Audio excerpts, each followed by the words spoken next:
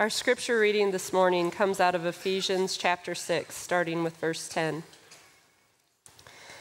Finally, be strong in the Lord and in his mighty power. Put on the full armor of God so that you can take your stand against the devil's schemes. For our struggle is not against flesh and blood, but against the ruler, against the authorities, against the powers of this dark world, and against the spiritual forces of evil in the heavenly realms. Therefore, put on the full armor of God, so that when the day of evil comes, you may be able to stand your ground, and after you have done everything, to stand. Stand firm then, with the belt of truth buckled around your waist, with the breastplate of righteousness in place, and with your feet fitted with the readiness that comes from the gospel of peace. In addition to all this, take up the shield of faith, with which you can extinguish all the flaming arrows of the evil one. Take the helmet of salvation and the sword of the Spirit, which is the word of God, and pray in the Spirit on all occasions, with all kinds of prayers and requests. With this in mind, be alert and always keep on praying for all the Lord's people. This is God's word for us today.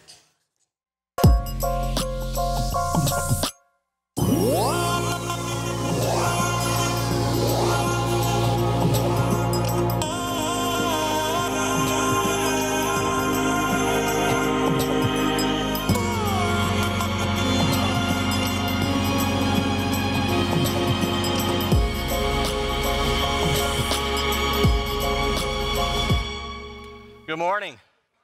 Welcome to worship on this Memorial Weekend. Miranda led us in worship today. She has been our worship leader at Ignite, our campus ministry, and an intern here at Croix. And this was her first weekend to fly solo, and I thought she just did a great job. Would you encourage her? Yeah.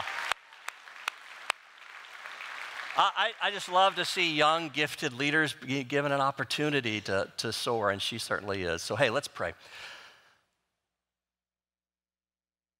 Come, Holy Spirit. Come.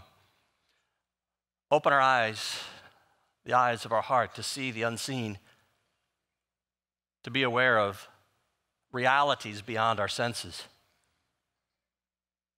and the urgency of the moment. Awaken us, oh God.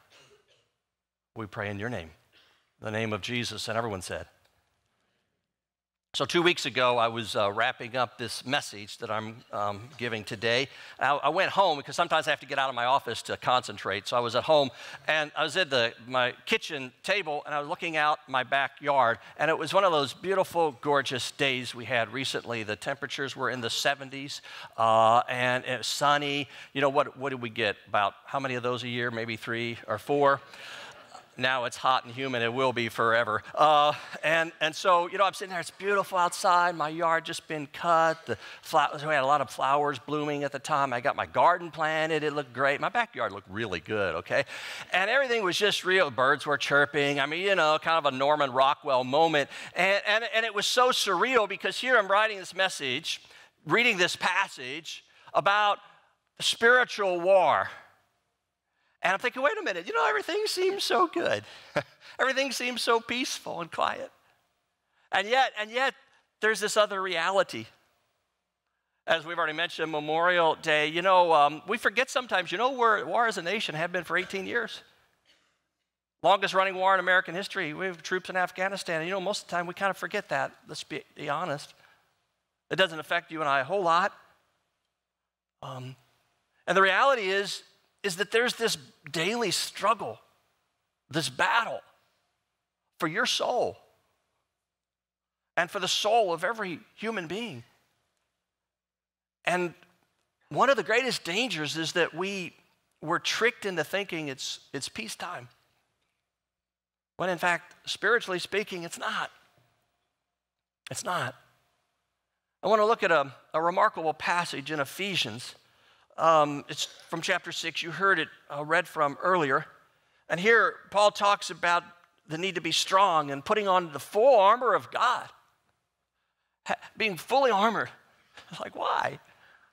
Because there's this spiritual struggle going on, friends. We forget. And we don't have eyes to see it often. And he opens our eyes to the realities of a spiritual enemy that we have. In this series that we're calling The Truth About Lies, we're seeing that the tactics of this enemy are not the kind of horror show stuff and the real scary kind of stuff that we often associate with demons. More has to do with truth and lies and deception and falsehood.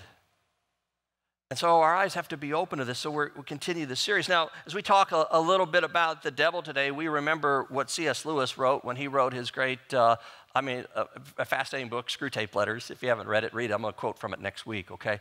When he opened the preface, he says there's two equal and opposite errors when it comes to the devils. One is to disbelieve in their existence, and one is to have an excessive interest in them. And the devil's like both of them. They would take, he says, a magician or a materialist any day. What an advantage the enemy of our soul would have if we just simply don't believe he exists, or if we're giving him way too much attention. But the scriptures talk about this reality, and here we see it. In verse 13, he says, put on the full armor of God so that when the day of evil comes, you may be able to stand your ground.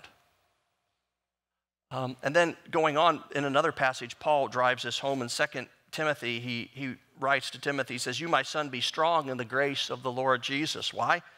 He says, join me in suffering like a good soldier of Christ Jesus. No one serving as a soldier gets entangled in civilian affairs, but rather tries to please his commanding officer. And this language is really all throughout the New Testament, and sometimes we can just kind of gloss over it.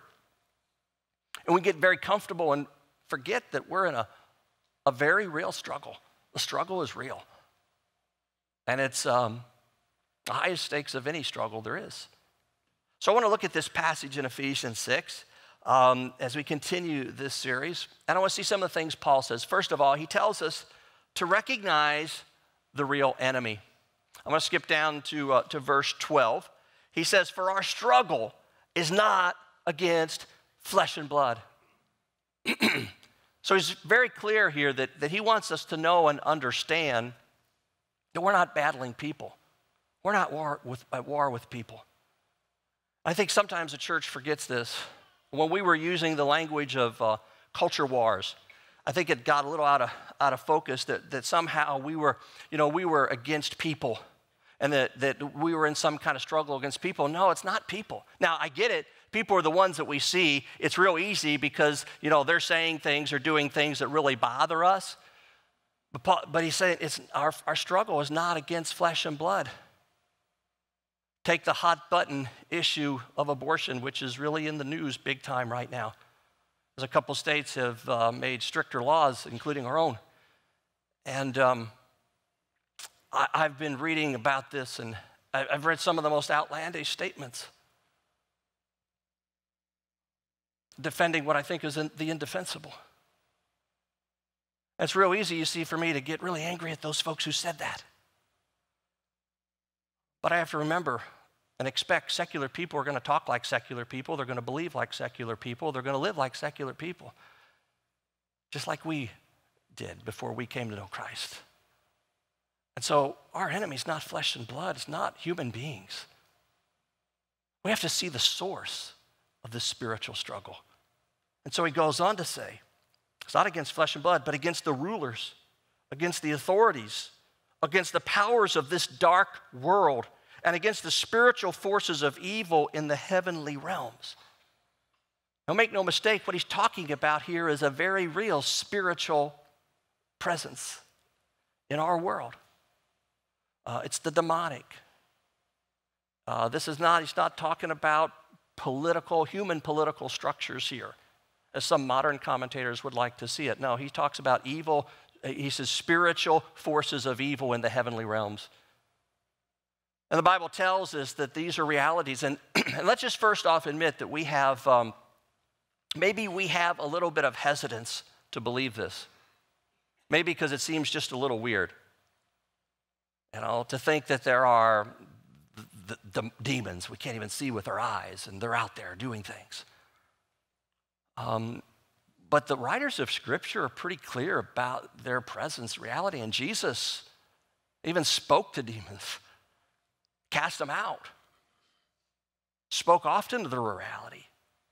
Now again, one opposite error would be to get so fixated on that all you see is a demon behind every bush, and that's not healthy. But nor is it healthy to disbelieve in what the scriptures teach us here. I'll never forget when I was in seminary, Bob Tuttle, my mentor, my professor, was teaching a class, and he came into class angry. And you know, he's been here many times this year. If you know Bob, he's kind of a character, you know, sort of, to say it lightly. And he came into class one day, he said, "I'm mad." So I think he said it in a way that I probably couldn't quote him here. But he's, anyway, he said, "I'm really mad." And we said, "Oh, what's going on?" He said, "My son," I think his son was 10 years old at the time, "came home yesterday and the teacher ridiculed him because he said he believed in angels." He says, what's the problem with believing in stuff? Do we only believe in stuff that concerns height, width, depth, time, and motion? Is the only stuff that we can sense with our senses? Is that the only stuff that's real? The reality is that there's this reality beyond our senses. This room is filled with radio waves. This room is filled with cell phone signals. We know that scientifically. The scriptures say that this world is also filled with another evil presence. Now, they're less than God's. God is greater. In fact, Jesus has defeated them on the cross. They're a defeated foe. In fact, that's why they're so angry. We just have to deal with them until Jesus comes back. But the battles are fought, but the war is won. Hear that clearly. But there is this other dimension. And they prefer hiddenness. They prefer to just kind of be out of sight, out of mind, because their tact is to be cunning, convince you they don't exist. It's a cosmic intelligence. He says in the air, in the atmosphere. Now, when he says in the heavens, he's not talking about, when we think of heaven, we think of heaven as somewhere way out there. In the first century, people thought of the heavens as first off, the air that we breathe, the very atmosphere around us. That's the first heaven. And that's why, so when Jesus says, "Pray our Father who art in heaven," he's not praying, pray to some God who's way off in some distant place. No, who's so close, he's in the air that you breathe. He's closer to you than your next breath. That's the reality of the heavens. And so there's this reality in the world. And sometimes you can sense it. You can see it. They get what these forces will get what's called a stronghold. They'll get certain places where they've been welcomed in, and they kind of establish a stronghold there. I know some of you think it's far-fetched, but it's what the scriptures teach. And sometimes you can sense it in entire communities. And unless it's defeated in prayer, it kind of stays around. There's a fascinating book written about Hollywood in the 1920s. And it describes the culture, and it describes kind of the mores and the way that people thought and believed. And it sounds like Hollywood today. I mean, infatuation with celebrities and outward appearance and dress and looks and people getting married and divorced quickly and immorality and all the kind of stuff that you sort of think of when you think of Hollywood. And it's like all of the actors and actresses and directors and producers, they've all died. They're not even around, but the same spirit permeates. I'm a big World War II buff, and I've read a lot about that and the rise of Nazism in Germany. And people who've described Germany in the 1930s have used this kind of language. They said it was like something irrational was let loose. Even secular writers who would not claim any Christian faith said it was like there was a darkness that descended upon the country. Friends, where does that come from? Paul tells us here that there are these spiritual forces of evil in the heavenly realms. Now, we don't get spooked by this, but we should get moved to action. And we'll see in just a second what that is. So first of all, recognize the real enemy. It's not people. It's these spiritual forces of darkness. And then I think also Paul wants us to understand their tactics. Listen to what he says in verse 11 here. He says, put on the full armor of God so that you can take your stand against the devil's schemes. And so what is this? This schemes. The scheme is sort of a plan that is sneaky and cunning. And he's saying, I want you to be aware. There's another place in one of Paul's letters where he says, I don't want you to be ignorant of the devil's schemes. I want you to be aware. Because if we really have an enemy, we kind of need to know how that enemy works and how he functions. So several times he says this here. So we have to understand the enemy's tactics. And what is it? Well, as we're trying to say in this series, it's about truth and error, lies, deception, falsehood. Go back to this verse and what Jesus said when he spoke about the devil. He said he was a murderer from the beginning, not holding to the truth, for there is no truth in him. When he lies, he speaks his native language, for he's a liar and the father of lies. That's the devil. It's the father of lies. And so that's the main tactic that he uses, deception. I like how John Mark Comer puts it. He's a pastor out in Portland. And I love this phrase because I think it's really helpful. And it helps us in one sentence see the kind of three enemies that we struggle with, okay? Let's put this up on the screen. That the devil's strategy is this: deceptive ideas that play to disordered desires that are normalized in a sinful society. Now, hold that up there for a second. The Bible says we have three great enemies: the world, the flesh, the devil. Brett talked about the flesh a couple weeks ago and how we have these disordered desires. We desire the wrong kinds of things inside of us. But deceptive ideas, that's the demonic, that play to disordered desires that are normalized in a sinful society. Hey, everybody else is doing it, everybody else is for it, so it must be okay, right? That's his strategy. And so we have to be aware of the deception. And our eyes have to be opened to the deception. And the problem is we live in an era, when it comes to the subject of deception, we live in an era that increasingly doesn't believe in truth. In fact, back in 2016, the Oxford Dictionary picked a word of the year. They pick a word of the year every year. They base it on how much that word usage has gone up during that year. They kind of chart these things and how much they appear on the web and so forth. And they picked the word of the year for 2016 was post-truth, hyphenated word. All right? I don't think that counts, but it counts. Okay, they said it counted, so they're a lot smarter than me at Oxford Dictionary. And they said this was the word for 2016, that we increasingly live in a post-truth society. We don't really believe in absolute truth. We believe it's relative. And so you hear people say, well, that's your truth. This is my truth. Right? You ever heard that said? Yeah. Which means kind of whatever you want it to be, that's what truth is. And so dealing with deception, see, right there is a tactic. Get them to not believe. Read Screwtape Letters. Read. You need to read Screwtape Letters, okay? You'll love it. You'll thank me for it later, okay? It's a good book. But anyway, it's a tactic. It's interesting. I heard some talk about this recently in a podcast, and it was kind of fascinating. Have you ever heard of asymmetrical warfare? It's fascinating stuff. Sometimes it's called dirty war. And normally when we think of war, we think of, bullets flying, bombs dropping, things exploding.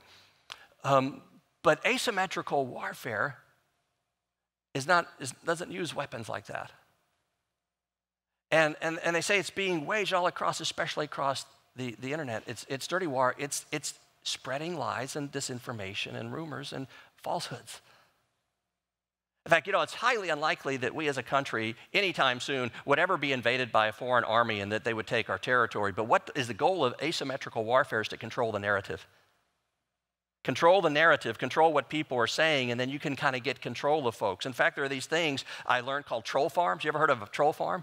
Different countries have these troll farms. And a troll farm is an organization whose employees or members attempt to create conflict and disruption in an online community by posting deliberately inflammatory or provocative comments. Have you ever seen any of those lately? And so what they get in, they find where differences exist in a culture like our own, and they create these false accounts, and they spread all of these kinds of provocative statements, to stir it up even more, to get people even more angry, because what? United we stand, divided we fall. Now that's on the geopolitical front, okay? But I thought, wow, that sort of sounds like the tactics the enemy's using way before the web. Spread lies, spread disinformation. In fact, the devil has been doing a disinformation campaign for a long time, spreading lies about God, spreading lies about us and who we are and God's love for us, spreading lies about you in your own mind. And so we need to wise up to his tactics and call out that disinformation when we hear it in our own head, when we hear it spoken. So Paul is telling us in this passage, recognize the real enemy. It's not people.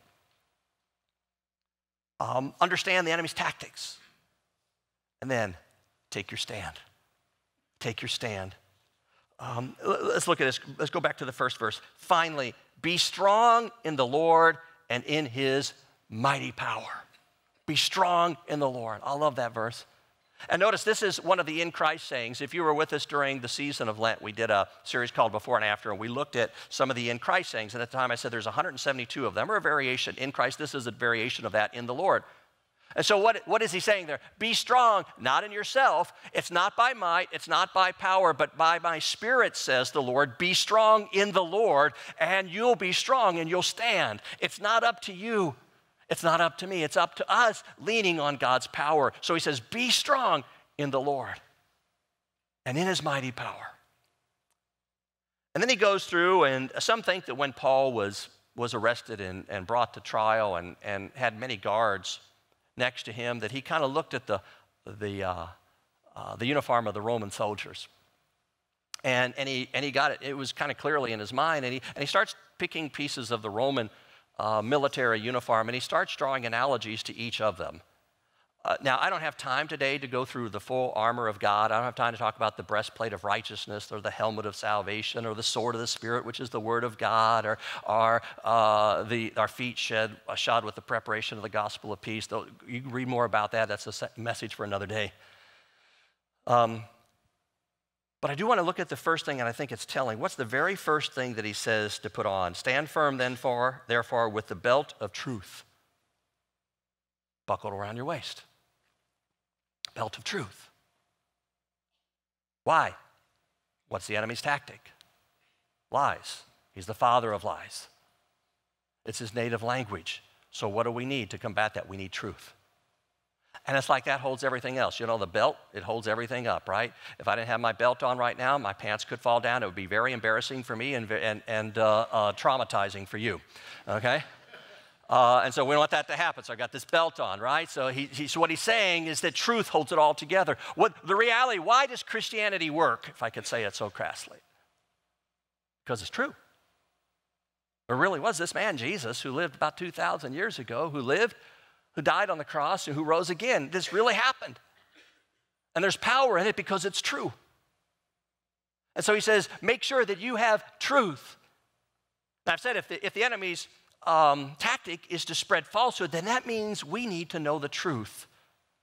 Truth is so very important. Again, this becomes a bit of a problem for us because we're swimming against the tide because we come out of a culture, and I'll talk more about culture next week. The other enemy that we face, the world. We come out of a world that doesn't believe in truth. But very simply, what is truth? Didn't Pilate ask that question when Jesus was in front of him before trial? You know, Jesus didn't answer him. He just looked him in the eye. You know why? Because truth was looking Pilate in the eye. Jesus is the way, the truth, and the life. Truth. Truth is what aligns with reality. Jesus is the greatest reality about God. And in just a very practical sense, daily, truth is what aligns with reality. The truth is this is Memorial Day weekend.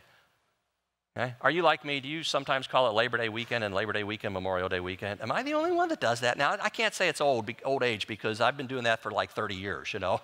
I get them mixed up, you know. I just do. But the truth is, this is Memorial Day weekend. The truth is, it's hot and humid outside, right? If I came in here and I said, oh my gosh, these sub-zero temperatures are really getting to me, you would rightly look at your neighbor sitting next to you and says, is he okay? I mean, you know, Pastor Ron, you probably ask those questions anyway. But if I said that, you'd really be worried, right? Because, like, Ron isn't in touch with reality. The truth is, it's hot and humid outside. The truth is, the St. Louis Blues are going to the Stanley Cup Finals. Yes. First time I could say that in my life since I was 10 years old, so there you go. Awesome. Go Blues. That has nothing to do with Ephesians 6, by the way. Nothing whatsoever. So truth is what aligns with reality. In fact, truth is so very important that when God sent a Savior to save the world, what was one of his primary, one of the primary ways he functioned in his ministry? He was a teacher. He was called teacher. What do teachers do? Teachers teach us the truth. And the very fact that he was a teacher meant that we need to be taught, that we believe things that aren't false, and we need to hear the correct thing. We need to be, so Jesus was a teacher, so important. In fact, he said something that is life-changing. In fact, I bet you know this phrase. I bet you can complete it for me. You will know the truth, and the truth will. Very good. Excellent. Yeah, the truth will set you free. I read recently that mental health can be described as a dedication to reality at all costs. That if you want to get mentally well, then you need to really know the reality about yourself. The fact is, we have things that we're not aware of. So he's not very self-aware, right? All of us have big chunks of our life where we're not self-aware, and that can lead to problems. Pathology has been described as the inability to accept reality. Your very mental health is dependent upon you getting in touch with the truth about yourself. And when you're not in touch with the truth about yourself, what? We're in trouble. So truth is so very important. Jim Collins is an author who has written a number of books for the business community. And he says that owners of businesses and those who run companies need to be in touch with the facts. He calls them the brutal facts. You know, if you're running a company, you need to know how sales really are, not what maybe people are telling you. You need to know what the real story is. You need to know the brutal facts if you expect to help your company succeed, okay? So in business and in our mental health and everything, we need to know the truth. We need to what? To be in touch with reality. And he says, buckle around yourself the belt of truth because it holds everything else up. The truth will set us free. And then, again, he goes through the other elements of the armor of God. I don't have time to go through that, but I'll get to the end because this is so important. In verse 18, he says, and pray. And pray. Pray in the Spirit on all occasions with all kinds of prayers and requests.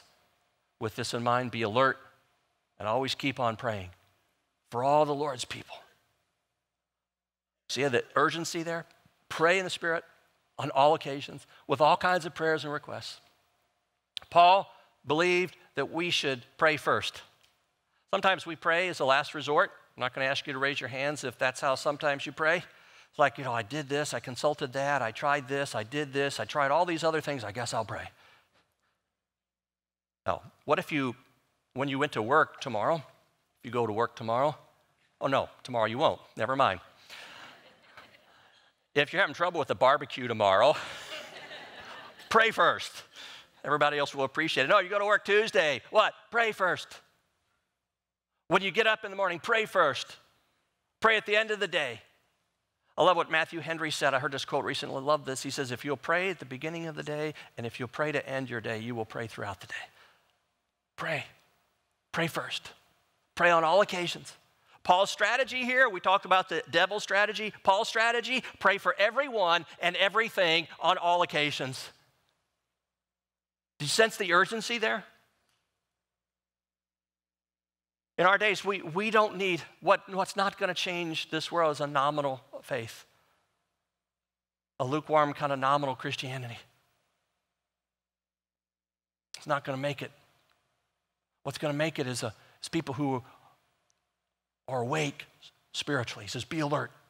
So easy to fall asleep, isn't it? Spiritually. He says, be alert, be awake. We need people who are awake spiritually and who are praying for what? For all God's people. I love it. He says, with this in mind, be alert. Always keep on praying for all the Lord's people. Pray for one another here. Pray for the person to your right, to your left. Pray for those in your family. Pray for those you work with. Pray for those that you disagree with. Pray for your neighbors. Pray. And I'll get to the content of that in just a second. Guys, what happens when we are people of prayer? Prayer, the very gesture of it, if we kneel, is a humbling thing. To pray is to submit yourself to God. That's why James says this. Listen to the wisdom that James gives us here. He says, submit yourselves then to God.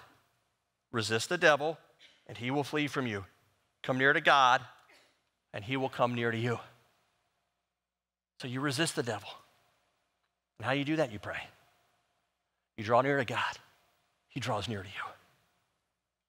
you. And so take your stand, and you take your stand by praying. 3 times he says here to stand. Why? Because the danger is always present that we would fall. That we would fall in our relationship with God. And we can have a debate about whether a person can lose their salvation or not, but we know that people can fall in their relationship with God. They can fall in their active discipleship and become nominal and become lukewarm and become inactive in their faith. And so 3 different times in this passage, she says, stand. Pray that you would stand. The reality is, living for God in our day, I think is harder, and I think it's only going to get harder. And what is needed is an urgency and a praying spirit. And so I would invite you, perhaps go home and read the rest of Ephesians, because Paul in this letter gives us several great things that you say, well, what do I pray for? Go back to Ephesians. Just pray the prayers that are found in chapters 1 and 3. These are great prayers. Chapter 1, he says, I haven't stopped giving thanks for you, remembering you in my prayers. He says, I keep asking that the God and Father of our Lord Jesus, the glorious Father, may give you the spirit of wisdom and revelation so you may know him better. There's something to pray about. Pray that people in your world, your loved ones, people in this church, your brothers and sisters in Christ, may be given the spirit of wisdom and revelation that they may know Jesus better. Sometimes when I'm praying for you guys, I pray that you would know Jesus better, that you would know his great love. He says, and the inheritance that we have and his incomparably great power for us. Then go over to Ephesians 3. He says, for this reason I kneel before the Father, from whom every family in heaven and earth derives its name. I pray that out of his glorious riches he may strengthen you with power. Maybe you know some folks who need to be strengthened with power, spiritual power. Pray. So that Christ may dwell in your hearts through faith. I pray that you, being rooted and established in love, may have power together with all the Lord's people to grasp how wide and long and high and deep is the love of Christ, and to know this love that surpasses all knowledge. Pray for your kids, your grandkids. Pray for your parents. What? That they would know the love of Christ. Pray. It's the greatest resource we have. And it is a power that makes the gates of hell shudder. That's why all of hell works against Christians praying. You start getting a serious commitment to prayer, and you watch it, how everything is going to be thrown against you, how everything is going to come at you. Because hell shudders at the thought of God's people submitted to him, bowing and praying. When we do that, we might see an awakening. We need a great awakening. We pray every January for that. Let's not forget that through the year. Pray that God would bring an awakening, awaken people to their need, and win people who are held captive by the darkness of the enemy, just like we once were held captive by the darkness of the enemy. And their eyes may be opened, that we may know the love of Christ. So I invite you to pray. Let's pray. Jesus, we We need our eyes open. We need to be awakened spiritually. Forgive us when we have slumbered, when we have slept, when we have not kept watch. Just like your disciples who fell asleep in the garden and you said, couldn't you keep watch for 1 hour? We've been those disciples. Jesus, help us to know the power that we have in prayer and to exercise it. To unashamedly pray on all occasions for everything, for all of God's people. So that the name of Jesus may be highly esteemed in our midst and that we might stand. Lord, we pray these things, and I pray, give us the spirit of prayer, make us a people of prayer. So that when the evil day comes, we can stand. For we pray in the name of Jesus, who intercedes and prays all times for us. Amen.